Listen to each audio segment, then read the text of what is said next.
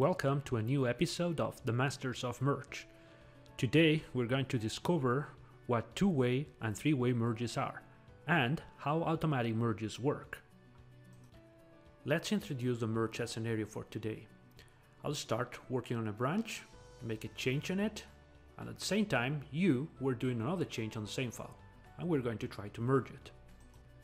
Let's compare your changes with my changes. Your changes are the ones on the left and mine are the ones on the right. We might think I deleted this directory exist block and I also changed the cache by file cache. But this is a little bit misleading because it depends on the order of the diff. Actually, there is no way to know if you added the directory exist thing or if I delete it. If we swap the order, then we find that it's no easy to distinguish who made which change. I'm going to merge using plastic. Just right click on the branch, click on merge. I say the file cache is in conflict. I will click on resolve conflicts, and then KD3, which is a two-way merge tool I configure, shows up. Since this is a two-way merge tool, I need to actually solve every single conflict. Keep this in mind. In a two-way merge, every single conflict requires manual intervention. I go through the conflicts, just keeping the right option, and then I just save and quit and finish my merge. Let's see now how we can resolve the same merge using three-way merge. The first thing I'm going to do is to configure my plastic to use a different merge tool instead of KD3 that I used for the previous example. I'm going to switch to plastic SCM. And then, instead of automatic resolution, which is the default, I'm going to force manual conflict resolution, which is going to be helpful for this example.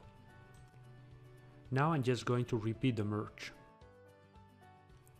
Here is the plastic three-way merge tool. The first thing you can see is the common ancestor. This is the base. This is how the file was.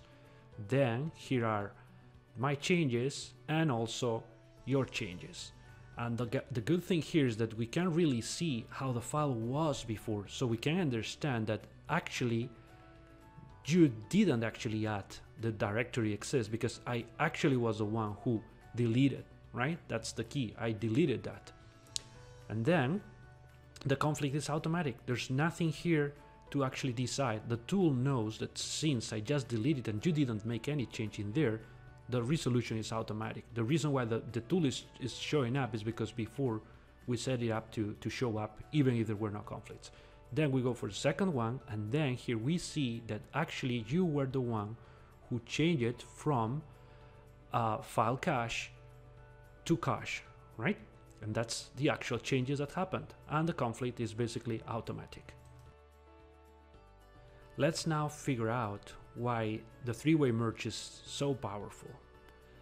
Okay, I'm going to repeat the merge again, but this time I created not just one file, but I actually modified a bunch of files, actually like 12 files. And I'm going to run the merge with two-way merge conflict resolution. And then you're going to see I have to go conflict by conflict, actually solving and deciding for every single change that happens on files that were modified in the two contributors. We need to go and manually resolve it, even if they were trivial and should be automatic. So the thing is that with two-way merge, every single resolution needs manual intervention.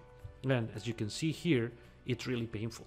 I mean, I modify 12 files and have to go one by one, conflict by conflict, even if you and I never touch exactly the same line of code.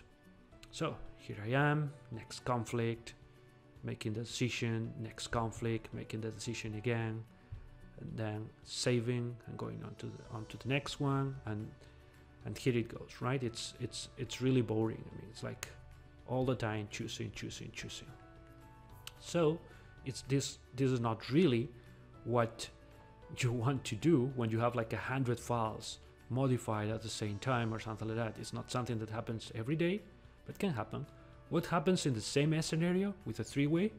Okay, you right click again, merge the branch, resolve the conflicts, and whoop, everything is automatic. That's the key, that's the difference. Let's now make it a little bit more complicated. What if we actually change exactly the same line? Okay, we're going to repeat the merge, but this time one of the files had an actual manual conflict, a real one. And this is what we see. I have this file cache method, actually a constructor, and then I actually change file cache by cache path, and in your case you modify it to cache. So this, we have a conflict. What you see in action at this point here is semantic merge, comes built in with plastic, but in order to solve this conflict we need to actually run what we call a submerge. So we're going to basically merge the method. So I just expand this and click merge. There's also the option to just run the text merge tool, but I'm going to show the regular example. So we just show it, and now we see the text merge in action just for this method, and here we need to show the contributor. So we get rid of the base, how it was, because we don't need it, and then it's a matter of choosing whether I just want one of the contributor or the other, or I could even go and edit it manually. In this case, I'll just choose one of them, save and exit, and we're done with a manual conflict resolution. What we learned today is that two-way merge requires human intervention for every single change, even the trivial ones. Three-way considers how the file was before our changes and can automate most of the conflicts. Three-way only asks if we change the same line concurrently, and that's the beauty of it. To learn more about Plastic, you can always go to plasticscn.com/documentation and download our version control book, where you will learn everything about branching and merging and all the ideas behind version control. Hope you enjoyed this episode. See you in the next one.